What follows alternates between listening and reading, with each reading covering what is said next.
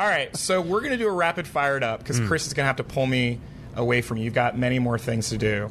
So we have selected headlines about millennials. Ooh.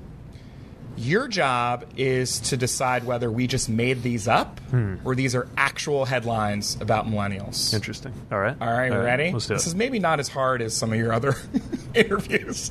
Number one, millionaire to millennials, stop buying avocado toast if you want to buy a home. Yeah, that sounds like something somebody said. That That sounds is real. exactly, that is real. This is a sad thing. Home ownership is a sad thing, Mayor Why Pete. choose? Yeah.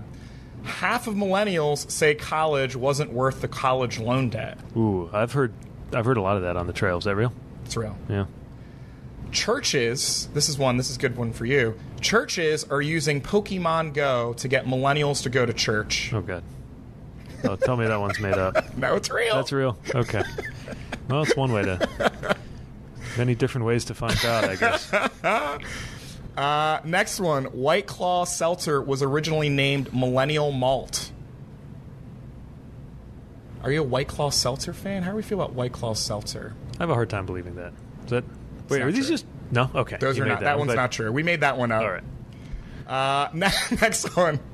The headline is Blame Millennials for the vanishing bar of soap. Really? Oh, that's interesting. It's millennials' fault that we don't have I can bars see of that. soap Yeah, anymore. which is a shame because soap is underrated. I never thought about that. Yeah. Yeah, all this body wash. I mean, that's fine, but first of all, there's more steps, right? You got to put it into the sponge, It's and then true. you got to wash with it. When you do the soap, you just grab it. You know what is poised for a comeback is What's soap that? on a rope.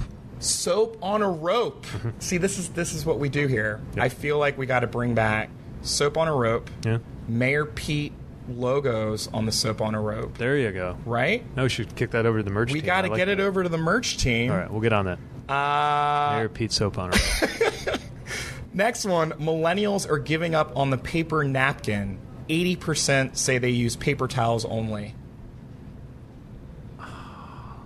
You know, I'm probably more than halfway there at home, come to think of it. Yeah, that it's sounds true. Yeah. These are all true. Yeah. We've got a couple more. I mean, it's pretty much the same thing. It's just a different shape.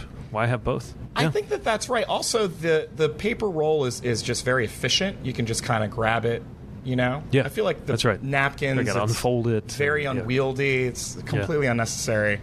This is one that's maybe not appropriate for a podcast with a presidential candidate. But look, this is what the Fired Up Podcast is all about, people. Millennials have a new attitude about cleavage that's forcing restaurant chain Hooters to close locations and change its strategy. Sounds like bullshit. It's true. Really? Yeah, no one goes to Hooters anymore. I can see that. But I don't think about it as like a new attitude about cleavage, just a new attitude about Hooters. I think maybe just maybe millennials just don't want to see women degrade. You know, my in that way. mother once took us to a Hooters by obviously unaware. I was a kid, like completely unaware of what this was, obviously. And she was so pissed. Like, to this day, I remember Wow. the whole drive back. We were traveling somewhere, and she just thought it was a good family restaurant. And she just kept saying, "I did not order boobs with my burger." She was mad. That is incredible. And rightly so. That is incredible. Was your father there too? Just you and your mom? You know, I can't even remember. I just remember my mother being very displeased.